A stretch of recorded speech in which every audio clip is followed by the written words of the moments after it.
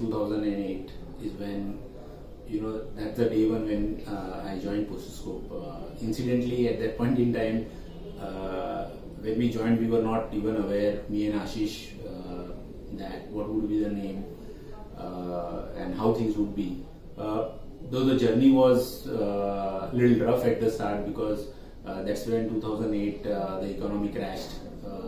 2016 is when the old Posterscope had shut shops. A lot of negativity for the brand, and from there, the journey has been remarkable, and it's largely due to the team and the kind of people we got over a period of time. Then we launched 2009 is when we launched Hyperspace.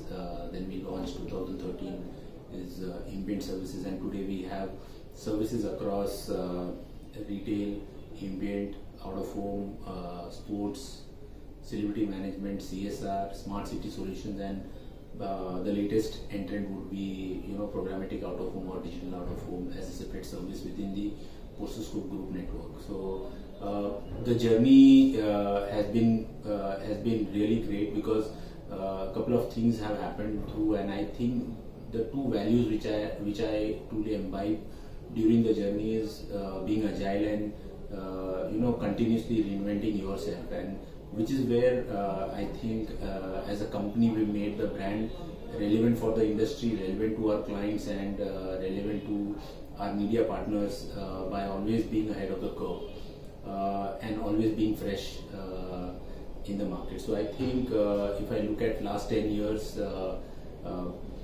across have been really good. I mean, day one we started with 11 people.